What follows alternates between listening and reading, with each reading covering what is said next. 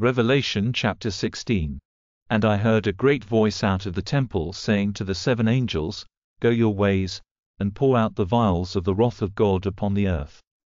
And the first went, and poured out his vial upon the earth. And there fell a noisome and grievous sore upon the men which had the mark of the beast, and upon them which worshipped his image. And the second angel poured out his vial upon the sea. And it became as the blood of a dead man, and every living soul died in the sea. And the third angel poured out his vial upon the rivers and fountains of waters, and they became blood. And I heard the angel of the waters say, Thou art righteous, O Lord, which art, and wast, and shalt be, because thou hast judged thus.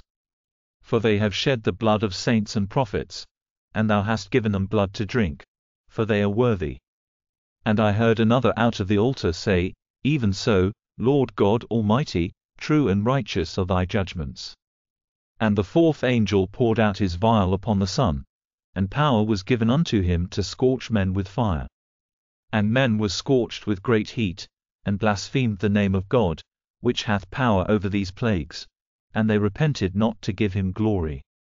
And the fifth angel poured out his vial upon the seat of the beast, and his kingdom was full of darkness, and they gnawed their tongues for pain, and blasphemed the God of heaven because of their pains and their sores, and repented not of their deeds.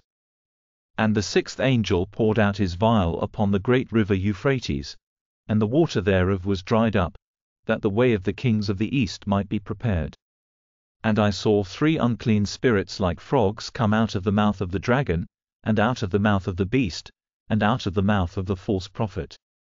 For they are the spirits of devils, working miracles, which go forth unto the kings of the earth and of the whole world, to gather them to the battle of that great day of God Almighty. Behold, I come as a thief. Blessed is he that watcheth, and keepeth his garments, lest he walk naked, and they see his shame. And he gathered them together into a place called in the Hebrew tongue Armageddon. And the 7th angel poured out his vial into the air. And there came a great voice out of the temple of heaven, from the throne, saying, It is done. And there were voices, and thunders, and lightnings, and there was a great earthquake, such as was not since men were upon the earth, so mighty an earthquake, and so great.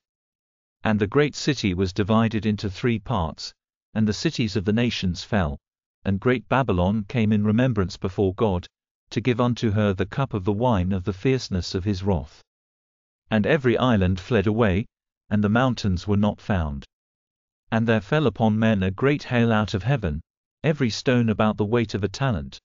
And men blasphemed God because of the plague of the hail, for the plague thereof was exceeding great.